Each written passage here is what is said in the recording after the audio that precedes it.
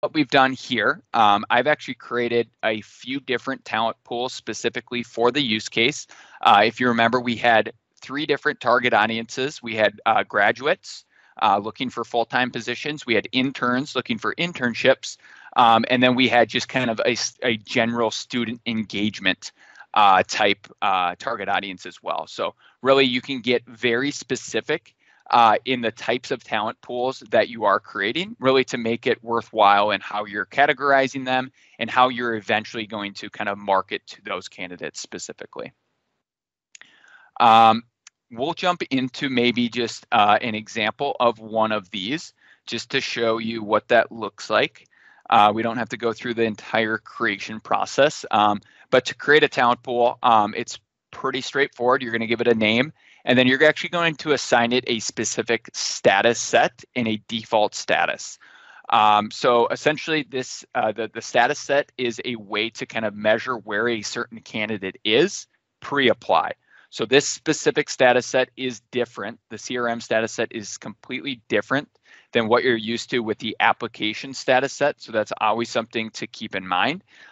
This is meant primarily just to measure a current candidate status pre-apply. So as you're kind of engaging with them, you're nurturing them through CRM.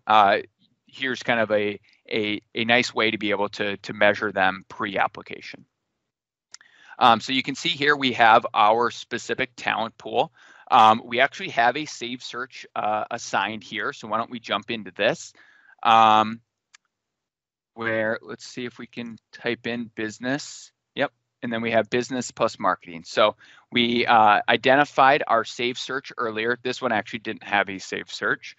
But if we wanted to add a save search to a talent pool, we have the list of save searches. So once we click that, once we search on a specific save search, we can add that in.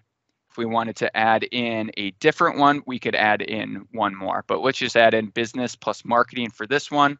And now that save search has been added. So now if I checked back tomorrow, 4 candidates should be dumped into this talent pool just based off of the search criteria that we had listed out on the candidate search page. We have the ability to make certain talent pools private or public. If public, essentially anyone with the permission to access talent pools would have visibility and edit rights for a specific talent pool. If private, we can kind of control that by only sharing the talent pool with certain people and or groups. So there is kind of a lot of power within who has access to the talent pools, both on a permission basis and then who we're actually sharing with in addition. We have additional detail information below. We can actually add in specific objects to the talent pools that then would actually help us filter off on various searches within the actual talent pool section. So if we went to our filter bar, or we went to filters, and we wanted to say search, say we have hundreds or thousands of different talent pools in here, and we have been specifying certain talent pools under specific divisions or departments, we have the ability to filter down on those, especially if our talent pool size gets very, very large. So it's a nice little feature there. But why don't we take a look at the actual talent pool here? Again, we have a specific university and the graduates from that university identified for this talent pool, looking back to that use case.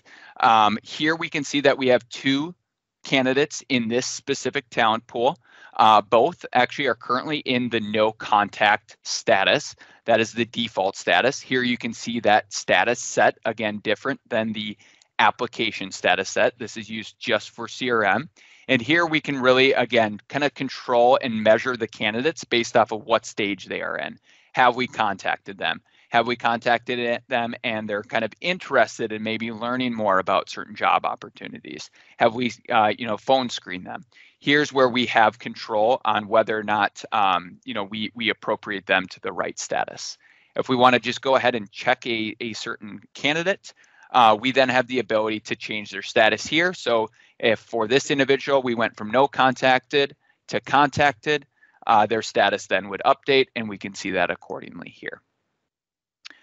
Same look and feel though as what we would have seen previously in the candidate search section. We can see the candidates below. We have access to their candidate profiles.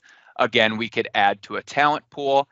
If maybe these candidates are no longer a good fit, maybe we have a bunch of candidates and not actively seeking and not a fit, maybe we want to remove them from the talent pool. We have the ability to do that.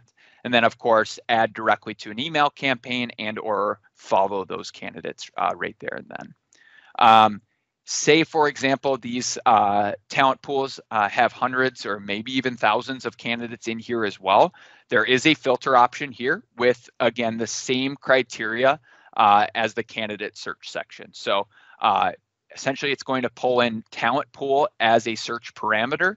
And then from there, we have the ability to add in maybe different candidate profile extension fields, or maybe we want to pull specifically off the candidate profile itself.